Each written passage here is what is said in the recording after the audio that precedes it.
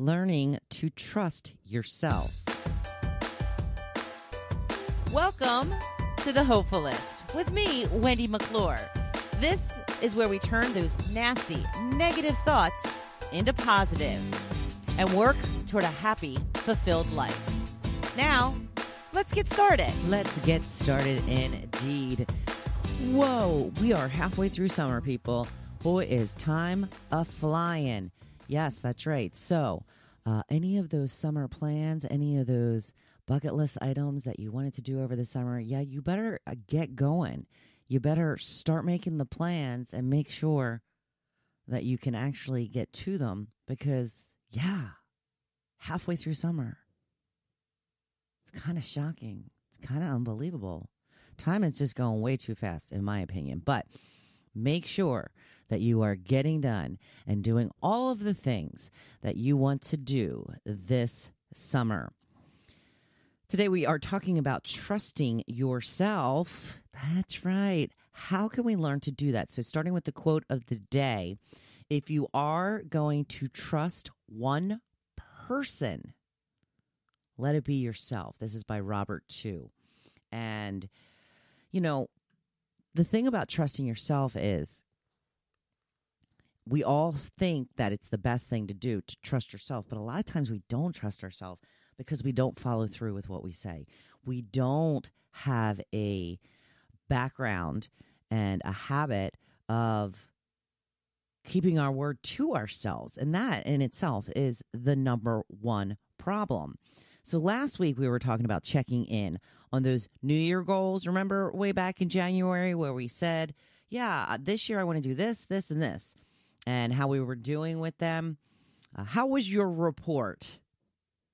Did you even check in? Or had you given up on those goals long ago? Because here's the thing. It's not too late. We still have the rest of the year to make them happen. But you need to ask yourself why you gave up on them. Did you hang in there for the first couple of months and then get tired? Or did you quit almost right away? Look, change is hard. No, it's freaking hard. And you have to have a game plan on how you will keep going through the tough times. You have to anticipate the obstacles that may come along so you know how to work around them or through them. But the very first thing you need is trust. Do you trust yourself? Do you do what you say you are going to do? Do you follow through with the goals you set out to achieve? Do you make good on the things you tell others you will do? Are you reliable? Because here's the thing, your brain knows. It knows when you say you are starting a healthy eating plan and workout regimen on Monday, and then you don't.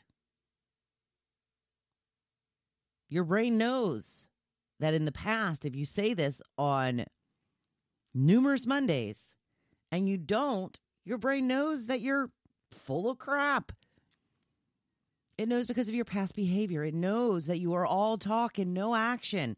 In essence, your brain is laughing at you when you say you are going to do something and your track record shows you don't do what you say you will. If you want to change, you have to really want to change. You have to be willing to do something different. You have to show your brain and yourself that you really mean it this time.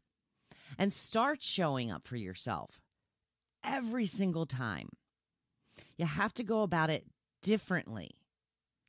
What is a plan that is going to work for you in the long run? Because just because all of the other plans didn't work doesn't mean that there isn't one out there that will.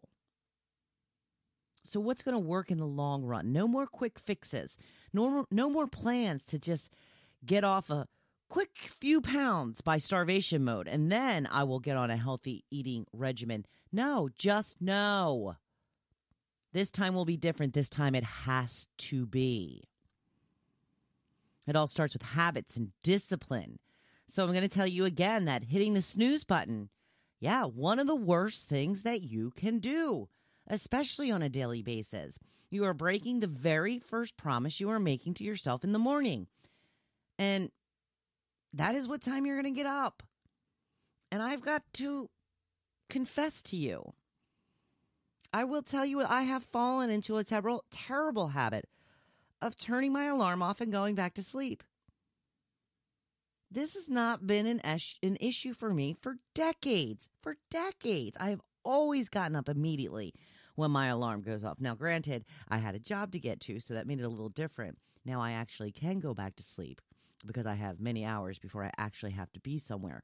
And the other thing is, lately the dog has been getting me up in the middle of the night, and I have a hard time getting back to sleep right away. So when that alarm goes off and I'm still so tired, I justify to myself that I didn't get the amount of sleep that I should have. So I turn the alarm off because I have removed the snooze from my phone, which you can do. You can remove the snooze button. And then I go back to sleep, which is probably worse. And that really screws up the rest of my day. I'm off schedule. I end up skipping a lot of what I had planned, but yet it still seems so alluring to turn that alarm off and just get a little more sleep. So I know how you feel. I know it's hard. And unfortunately, it's something that can always pop back up even after many years of it never being an issue. And I am proof of that. So do not give in to temptation. Get in the habit of getting up when that alarm goes off. Don't set it early and justify to yourself, oh, well, I'm setting it early, so I'm not really breaking my promise to myself because I know that I'm going to hit this snooze alarm 3 times. Just don't do it. It's not quality sleep. You're just putting off the inevitable. It's really just a form of torture. I know it feels so good to go back to sleep, but again, it's not good sleep. You're going to wake up again in another 9 minutes. And at the time, that feels glorious. But all in all, is it worth breaking your promises to yourself? No. No. Don't give in to temptation. It just starts your day off as planned when you hit that alarm off and get up. It is the way that it should be.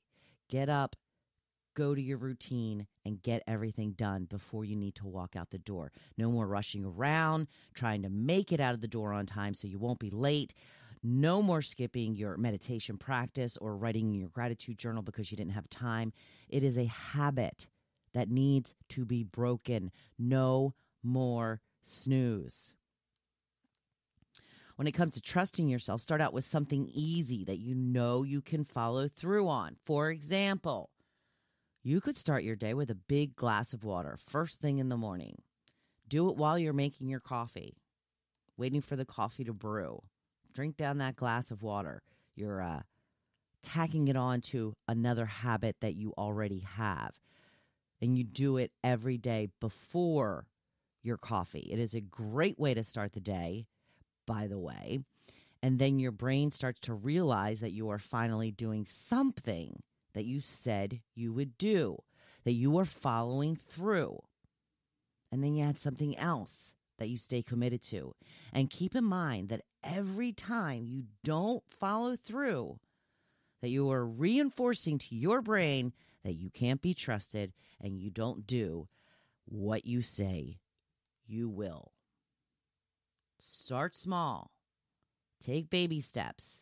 It's the only way to get lasting change to take effect because there is no point in rushing something you want to last forever. And I'm going to say that again. There is no point in rushing something you want to last forever. Think about that. You want to live a nice, long, healthy life. You can't rush that. If you would like some help learning how and doing what it takes to start trusting yourself, reach out to me to see if you would like me as a personal accountability coach. Just go to my website, Hopefulist.com, and click on training. There are a number of different options to choose from. Now, if you like today's episode, please leave me a review. Tell your friends about the Hopefulist. Subscribe or follow the podcast if you haven't already. You will get the brand new episode every single time it is released. You will be one of the first ones to do so. And as I mentioned, please tell your friends about me. Share some of my stuff on social media and get the word out. Let's make the Hopefulist a household name. That would be so cool, wouldn't it? So, we are halfway through summer. As I mentioned, I hope you are making the most of it. And I want you to go on out there this week and be badass. You know I'm here cheering you on. Thank you for listening to The Hopefulist. Now, don't you feel good? Make sure you come back next week. See you then.